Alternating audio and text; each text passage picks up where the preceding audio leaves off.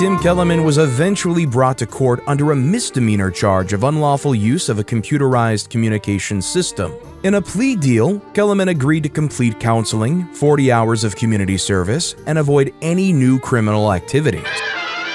These guys can blatantly send me an email that says we're going to shoot you in the face, and nobody will do anything about it. Mm-hmm. You all know you and I can't go break the law. We can't go do drive-bys. You can't go. Right. Yeah. You can't slash his tires. You can't do anything illegal. Mm-hmm. It was bad, fellas. That's the extent of it. Mm-hmm. Oh, if you're saying I broke the law. That was Tim Kellerman, a police chief who just openly admitted to wanting to commit crimes during his own interrogation. Not a good move, but that's not the only shady things that happen in this police interrogation. As we know, shady stuff within the police force isn't rare at all. Just like this pretty common situation where the officers are a little bit too friendly with a suspect. This makes you question whether they should be the ones conducting the interrogation, and we need answers to that question. Tim Kellerman, the police chief in the small town of Campbell, Wisconsin, is currently being put under the boot of interrogation. And who is conducting it, you may ask? Why, his very own officers, of course. This is quite obviously a major breach in responsibility, and this should have been handled by an outside department. What's his name? It's all UCE though, right? Yeah. Yeah. Grady Luce? Yeah. Yeah, the Tea Party guy? Yeah. Yeah. What do you know about him? What do I know about him? He's not here. He's suing me in federal court. Okay. Over that banner thing? Yeah, the shit on the bridge. Okay. Yeah. But he's one type, Mr. Type A.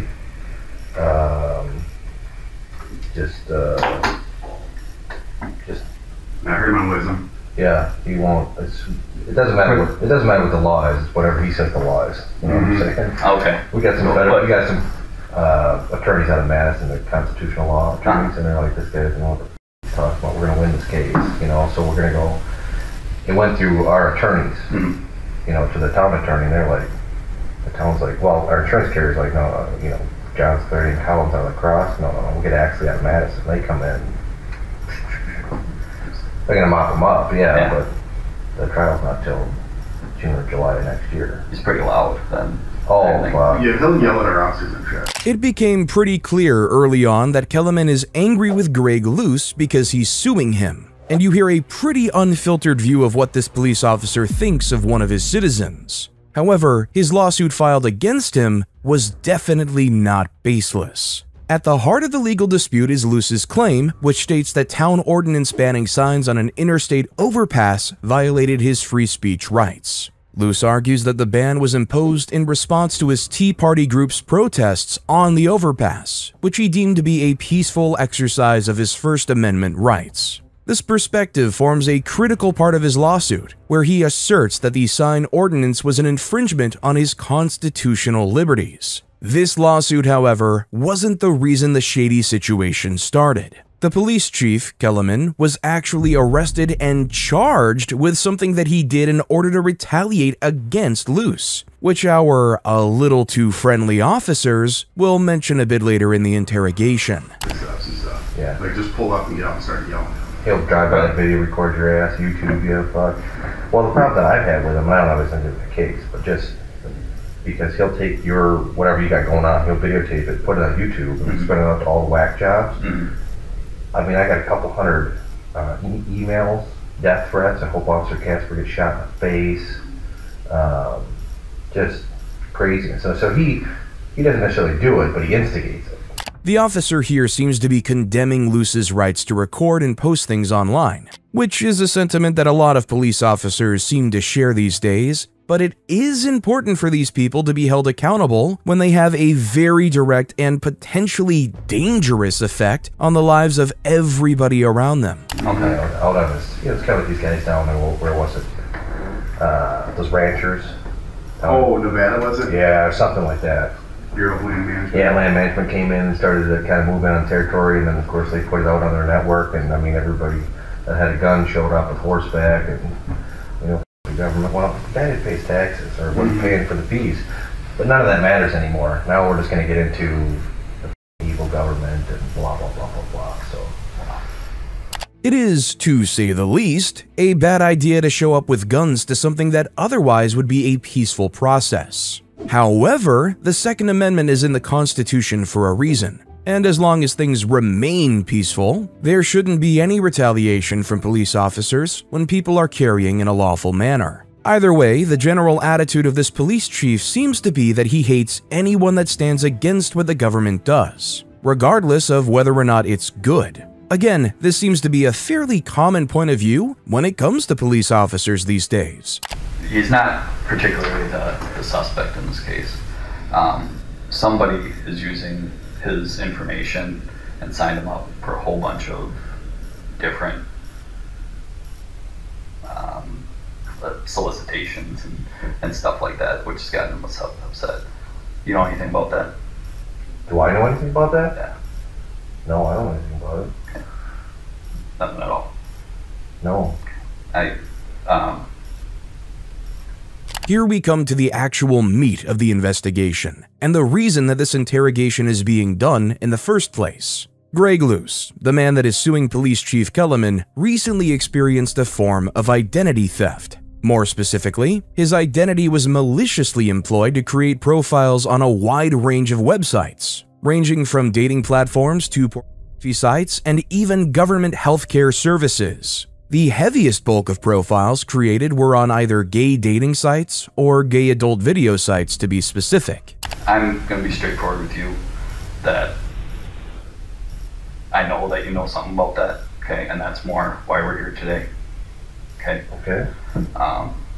He did report that he's got a whole bunch of solicitations. We backtracked it to computers signing him up for this, not only at your PD, but at your house. Okay, so we know that, which it sounds like this guy freaking deserves it. So this is definitely not something that an officer should say. Obviously, an officer of the law should definitely not be saying that a person deserves the crime being committed against them, especially if it was done by another police officer. But yes, you saw that is in fact what happened. And Kellerman did in fact create those profiles. As a response to the ban on signs, Kellerman originally accused Luce of encouraging Tea Party supporters from across the United States to bombard his police department with harassing phone calls and threats, which, in fairness, did in fact happen. The police station received dozens of calls that were quite shocking and worrying in nature. In a likely attempt to retaliate against Luce, Kellerman created accounts on various websites, including the aforementioned gay dating, adult video, and federal healthcare sites, using Luce's personal information. Like, it sounds like he's an a-hole, and to do it anonymously, certainly you're not going to go out in your uniform and say, hey, Greg, F you, you know? Yeah. And doing it anonymously online just to annoy him is probably the more professional way. That way you're not doing it with your badge on. So, I mean, I know that that's you know, not necessarily something that you think would maybe come this far, but Okay. Well, just cut to the chase. Where are we going?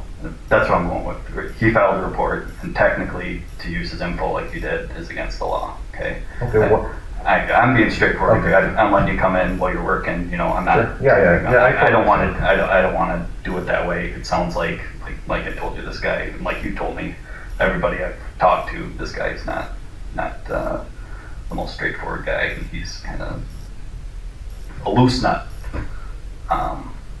So that's why this investigation got started. Okay. Okay.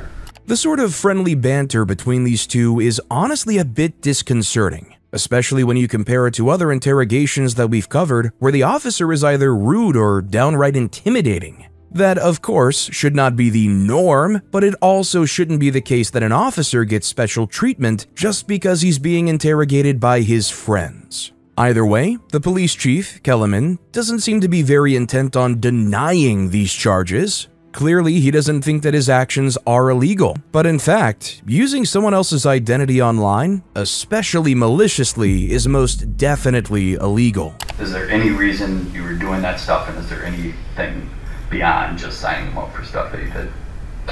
No, I mean, the only thing that I did was just, you know, go to, it was the same thing that we were getting. Okay. At the police department, getting signed up for all these email accounts and whatever, you know, I didn't think anything of it. Mm-hmm. And that was my assumption, because originally when I saw it, I'm like, oh, is this even, you know, yeah, it's kind of annoying him, but is there any law that it does? And anytime anybody does that, uses somebody's identifying information to harass somebody, it does fall under that, I guess. And like I said, I had to look it up. They got the case forwarded to Federal County. Sure. Obviously, they don't want any bad blood with you. Yeah. Okay. Where are we going with this? So that's where we're at. We're at the culmination to this point of the case. Like I said, we know that it was sent from Campbell PD, sent from your house. The next step, hopefully, your cooperation, confirming which computers it was sent from. I feel like we need to at least do the investigation correctly, because that's what we're upholded to do. The fact that the interrogating officer brings up that they need to do the investigation correctly is a bit worrying. Actually, let me rephrase that. It is very worrying. Yes, in the grand scheme of things, this isn't a very big crime. In fact, it's a misdemeanor that doesn't carry any possibility of jail time. But it's definitely still a crime that puts someone else in a position of distress regarding their personal information. And if any of you have or know someone who's been the victim of identity theft, you know how terrifying that can be and the damage that it can cause. We're gonna have somebody, I don't want to take your work computer. If I know which computer it was, confirm that this is the computer these items were sent from. Just mirror the hard drive as evidence. At your house, no, this is the computer. Do what we need to do so we don't have to take all your computers. Right. I have Where are we going? Am I going to get arrested here? You're not. I'm not taking it. If I was going to arrest what are we looking at here, guys? Well, this just in the interest of full disclosure, this came to me back in January. Mm-hmm. I went on family leave for 2 months. Okay. And I come back and it's to him. Okay. So it is his investigation. The only reason I'm here is because it was initially filed with us. It was my case initially. Yeah. I didn't do any work on it. Okay. I got it, took off for a couple months, and then it got sent up through our ranks to him. So most of your questions are just better off. Right. Where are we going with this? You know, when all of a sudden my job here, is that what you're looking for? I can't. You know, I don't have any pull to make you lose your job, and you're being decent, and the biggest thing is this guy was harassing the hell out of me, my officers, everybody, and it's my only way to be like, all right, buddy, you know. Sure. It's like you go in the Tribune and be like, you're a douchebag or whatever. You know what I'm saying? The guy was just harassing. My officers are getting death threats.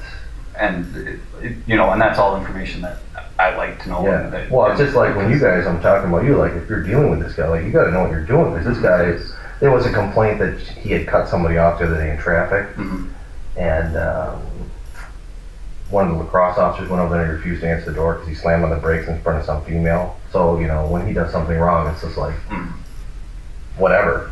Gellerman here goes on a pretty long tangent talking about how Luce was harassing the people at the police station, and that he was just doing this to get back at him. Well, newsflash, and something that police officers should know, you don't respond to a vile act with a vile act. That's kind of like Police 101, or at least it should be. You make the report and you do things by the book.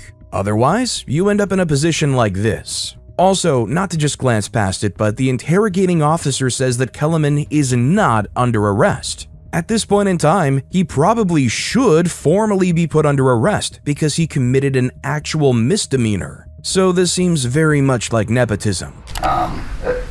When all said and done, no, you're not going to jail. I'm gonna do my report and send it. And I think it's got to go across district attorney. They'll probably send it to our district attorney to look at to see if they want to do anything with it. And that's, I mean, the minimum that I can do, and that's right. My plan. I don't want to do more than that because, like I said, you seem like a good guy, and but at the same time, well, you gotta do your job, fellas. You gotta do your job. I completely understand. Yep. I mean, I don't know what information I stole from him. You know, if you go on like a website and that's sign somebody up for like a email newsletter or something like that, you know, it's just annoying. Where we had to go into our things and have to keep deleting all of these things that we're getting signed up for. I'm like, all right, buddy, you know, you're causing us a hassle. We're gonna cause you a hassle, you know.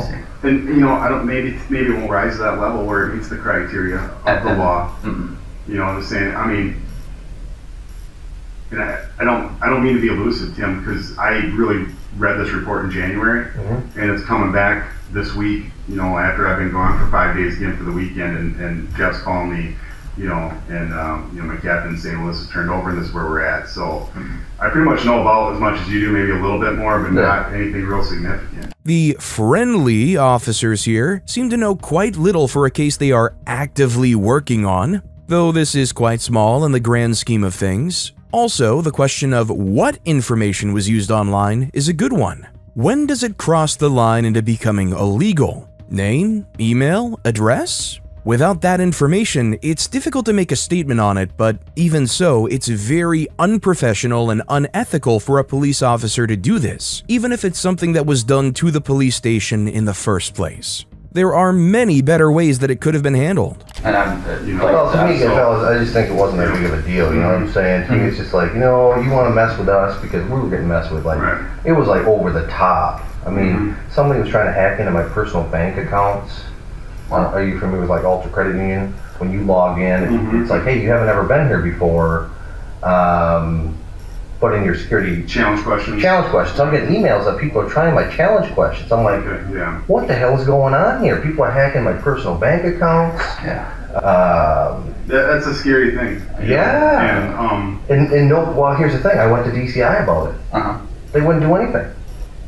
Nobody would do anything. I went all the way up through the ranks of DCI. See. Well, I had to write a synopsis events, everything that happened. They're like, well, I'm sorry, you can run some malware on your computer. And I know that this one, because of lacrosse, once your name had come up, they're like, we don't want it. They tried asking DCI, and DCI said, no, it's not misconduct in public office, and therefore we're not taking it. And that's why it sent to me for the last of the follow-up, which is, you know, what we're here doing today. It's interesting that this doesn't fall under misconduct in the public office, because this is a man that is very much in the public office who is very much participating in misconduct. I think there's a certain level of extremeness that needs to be passed before it's considered important enough for them to take it on, which is unfortunate, but a very real situation that happens with a lot of cases. And certainly people are for those rights, and it bothers me that he's probably done this to you. And I don't know. That's the thing that bothers me. He's an IT guy. Is he? That's what he claims to be, an IT consultant. I knew he's a consulting business. I don't know what that exactly is. Some sort of IT guy. So I'm thinking this guy's hacking into our computers, whatever.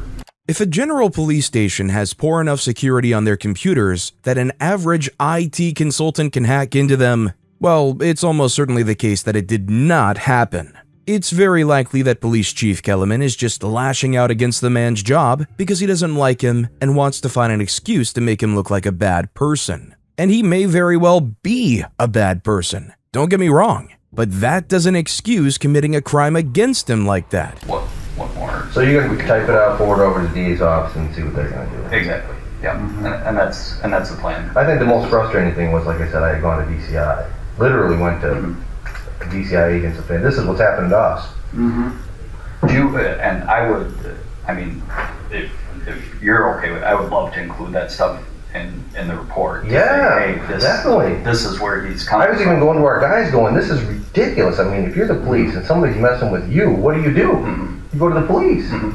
Oh, but when you're the police, what do you I'm sorry, we can't, there's nothing we can do for you. I mean, I'd write this like, I'll give you a copy of it, like this, 5-page synopsis of events, everything that happened from the time that we said, hey, you guys gotta get up the bridge to, the email hacking and all the other stuff that was going on. And then you got the DCI saying, no, sorry, nothing we can do. Well, okay. If that's, I mean, these guys can blatantly send me an email that says, we're gonna shoot you in the face, and nobody will do anything about it? This is very likely a real issue. Police officers aren't often taken seriously in the modern age. Officers that are unable to feel protected by their own workforce are very likely to lash out in other ways, for better or for worse. We've seen a lot of those cases in the past few years. All right. So, which computer at work was it that the stuff was? Well, it would have been my desktop computer, I'm sure. And you have your? I assume I haven't been to your office. You have your own office with your own computer that your other officers have another workstation where they do most departments. I guess, stack of computers in there, Okay. 6, 7 computers. But I'm sure if I did it, it was, something pops up. hey, sign me up for this newsletter. Okay, that's fine. And that's the exact same stuff that we were getting at our, our inbox. You got to go in, you got to unsubscribe, go to the bottom. Yes. I can actually believe that he doesn't remember which computer he used to sign Luce up for those newsletters, because it's something that probably took no longer than a couple minutes. To be fair, it's also very easy to sign up for newsletters, with how aggressively they try to market to you whenever you go to any website in the world. You know that too. And it goes a lot easier when you're straightforward with us. And absolutely. Yeah, I signed him up for a couple of emails. I mean, that's the extent of it. Oh, if you're saying I broke the law. No, we're not. Yeah. We're investigating a harassment complaint. Harassing this guy. Yeah, and that's. And how long ago was this? January, and then, that's what I'm saying. And then again in March, a few more in March. Yeah, done. Yeah, does that sound right? And there was nothing more than that. Yeah, I mean, that was the height of it. It is a bit refreshing to see Kellerman being so open when it comes to what he did, when so many other people go silent in regards to anything they did. Of course, there are some pretty bad undertones there. Kellerman doesn't feel the need to keep quiet because he's a police chief and doesn't feel like he's in any danger. Next to that, the fact that there is such a friendly vibe in the room probably doesn't frighten him either. Other people, when they're brought in, are often treated with far more hostility and don't know what they can do to protect themselves, so they stay silent. Even so far this really isn't a huge case, and at this point in time, it hadn't even been worked out whether or not it was a crime yet. They were just investigating a harassment charge which later would turn into an actual crime. When it was really going down. I mean, it was bad, fellas. Yeah, we're almost. It got to the point where I had to go personally see somebody, not psychiatrist, but just go sit down and talk to somebody, because I'm like same thing I'm telling you. I'm the police, and I go to the police for help, and they say, sorry, we can't do anything for you. Well, who do you go to after that? This is actually quite a healthy mindset for a small-town cop to have. Not many of them would ever admit to going to someone like a therapist, but it's obvious that this man was having a rough time being harassed. Some may think that what he did to retaliate was justified. Depending on your beliefs, that's not for us to decide. He was in a position of power and very much misused it, which is what is being focused on here. Like I said,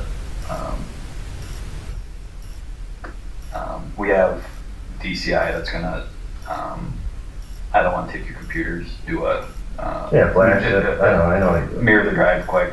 That way, just got, like I said, because I know this loose nut guy, he's gonna make sure at the same time that we're doing our job the right way. Oh yeah. Because if we don't, you know how he's here's the problem. It doesn't matter how this plays out. He's gonna make a big to do about it. Big to do. Yeah, we know that. And we want to do whatever we can to alleviate as much of that, even though it's going to be, he is. Well, it's coming back on me. I mean, it's going to be a big old pie in my face. No matter how you feel about the current case at hand, he was correct. We'll talk about the resolution a bit later, but Luce did indeed make a big stink over how things went down and wasn't happy with the results. Yeah, I mean, it comes in our reality, see, here's the problem. The other side never gets out all that stuff that he did to us, and it never comes up to such more. And that's I know from one of the hardest parts about this job is that people can yell and swear, but if it's directed at us, that's okay. But as soon as other people are there, I gotta admit, fellas, if you look back at after you sign them up for anything, like, take that. Is it really that big of a deal? Right, and you all know you and I can't go break the law. We can't go do drive-bys. You can't go. You can't slash his tires. You can't do anything illegal. Did I think I would really do anything illegal? No. And it very well may be that the DA agrees, hey, this isn't good. And there's a statute pertaining to it. Yeah, harassment by electronic means. Yeah, and it's like you could probably argue each way by looking at this and saying, is this fit or not? Right, exactly. Hence, that's why it was forwarded to these guys. Yeah. So. Yeah, so is that computer will. The problem is, no matter how it plays it out, this doesn't look good for me. I probably potentially lose my job. Yeah, I'm well aware of that. And that's the shitty feeling I have on this, is because I'm here just to assist him. Yeah. And and I, you know, But I mean, I think either way it plays out, I'm probably gonna lose my job. I don't know. You know, yeah, yeah, that's a possibility, Tim. Yeah, but you know, that's all goes back to the town of Campbell and not me. Yeah. You know, My boss so, know about this? no one knows about not this. yet. You're the first one. You're the first one. Okay. Do I have plans to call him? Yeah. I mean, if you want to call and talk Well, about I'll call him and let him know, yeah. you know, but yeah, I just need to make sure he knows. We try to keep the search at the town for your computer there, you know, pretty quiet. As long as possible. Yeah, exactly. Especially because you're being cooperative. Yeah, what's interesting is, like, I've been having problems with my computer lately. Okay. You know, I just ran the spyware this morning. The toolbar on my bottom, like all the links weren't working. Mm-hmm. Same thing in the back of your head, you're thinking, is this guy still messing with me or what? There's someone inside. Yeah, what the hell? But Yeah. again, who do you call? Mm-hmm. Maybe DCI will see something when they take a look at it, but this did get down there, I guess. What about at home? What computer would you have used? It's actually a work laptop. Like your squad laptop? Yeah, we have old ones that we, you know, after they're out on the road. Yeah. So. You just keep it at home? Mm-hmm. Okay, so it's at home now? Yeah, I can go grab it. And It's not a big deal. Okay, and we can, is anybody else home? No. Okay, you're married, right? Yeah. Yep. What, your wife work? Uh-huh. Where's she working? Well, orthodontic clinic here in Cross. Okay. Right. How old are your kids? 16 and 4, or just turned 4. Okay. 4-year-old in daycare or preschool? Yeah, daycare. Okay. Well, I guess, you know, Doesn't look good, fellas. You know what I'm saying? I mean, we understand, and that's I know it's been It hard. doesn't matter, because it doesn't matter really whether DA prosecutes or not. This guy's one of those kind of guys. This will be the big to-do. And like I've said, even though yes, that we got to do our jobs and do this, we want to do it as smoothly as possible, because you seem like a straightforward guy. He's doing whatever you felt you could just to get these jabs in at this guy, and because you know, like you said, all the other there's so much worse stuff that you can't do that these guys may be doing. So, in the grand scheme of things, this wasn't a huge crime. But Tim Kellerman was eventually brought to court under a misdemeanor charge of unlawful use of a computerized communication system. In a plea deal, Kellerman agreed to complete counseling, 40 hours of community service, and avoid any new criminal activities. The charge would be dismissed in 2 years if he adhered to these conditions. This resolution left Greg Luce extremely dissatisfied, as he believed Kellerman was getting off lightly and expressed concerns about Tim Kellerman's fitness for future law enforcement duties. Despite the plea agreement, the legal battle continued, with Luce filing a federal lawsuit alleging violations of his free speech rights and demanding damages for the identity theft perpetrated by Kellerman. This was in addition to the lawsuit related to the signs on the overpass on the freeway. The town board placed Kellerman on paid leave during this time. Luce actually attempted to amend his lawsuit and say that Tim Kellerman acted under his power as police chief in order to violate Luce's right to petition without retaliation. But the judge struck down that amendment and claimed that Kellerman acted privately, without using his power as police chief. Whether or not you agree with that decision is up to you, but I would love to see what you think, so please share it in the comments. Tim Kellerman eventually resigned from his position as police chief after this incident, going so far as to say that it disgraced his reputation. He did seek out mental health disability benefits and eventually worked out a deal where he was paid out for 335 paid hours after he resigned. Greg Luce continued to try to get the town ordinance repealed so he could put his "Honk to Impeach Obama" sign back up on the freeway. But the court eventually ruled that there was nothing unconstitutional about it because it was a decision related to driver safety. Either way, it seems like neither of them really got the ending they wanted. But it did reveal, once again, the amount of corruption there is in our departments. In this day and age, qualified immunity remains one of the deadliest threats to U.S. citizens. There is no doubt, and as witnessed daily, that as long as police officers in our uncivilized nation are encouraged to murder without consequences, we can expect no improvements to our life expectancy. According to the United States National Academy of Sciences, and I quote, "Police in the United States kill far more people than do police in other advanced industrial democracies. To date, Colorado, New Mexico, and New York have repealed qualified immunity, and we remain hopeful that in the near future, serial killers with badges will be held accountable for the unreasonable execution of citizens." Furthermore, the Academy of Sciences additionally says, "Journalists have stepped into this void and initiated a series of systematic efforts to track police-involved killings. And I bid to you, my fellow citizens, that this rampage of certified murders must be stopped for the safety of our children, handicapped, and veterans. Please support the New Institute for Justice and their Americans Against Qualified Immunity campaign. Check them out at www.aaqi.com. You'll also find them on Facebook and Twitter. That's Americans Against Qualified Immunity. That's all for now, my brothers and sisters. Stay safe and always film the police.